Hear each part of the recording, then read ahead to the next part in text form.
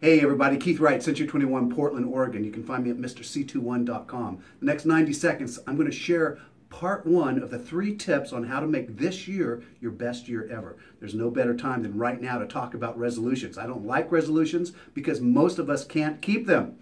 Resolutions is a worn out word. Instead, I like to think about ideas, flashes of inspiration and insight, and being open-minded and honest. Many of the world's biggest problems and challenges in industry and science were solved after sometimes many years of thinking about it. So make time for your flashes of inspiration and insight. I personally like first thing in the morning. Number 2, words have power. You've heard it said before.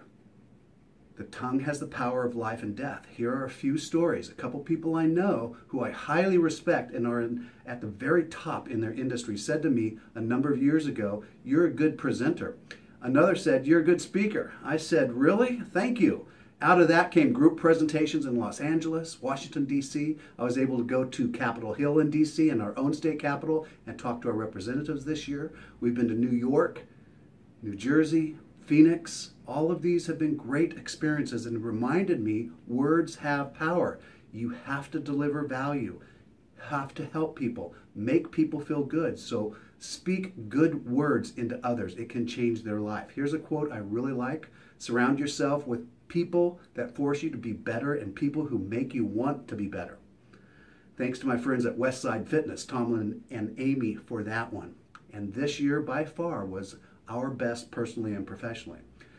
I'll end with this. One of my coaches recently said, operate from your heart, not your head. Your head holds fear, your heart holds passion.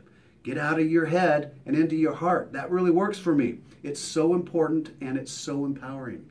Next week, part 2 of how to make this your best year ever. We're going to talk about knowledge, worry, fitness, and bearing the right kind of fruit. Fruit is success. I'm Keith Wright. Make it a great day. Stay amazing.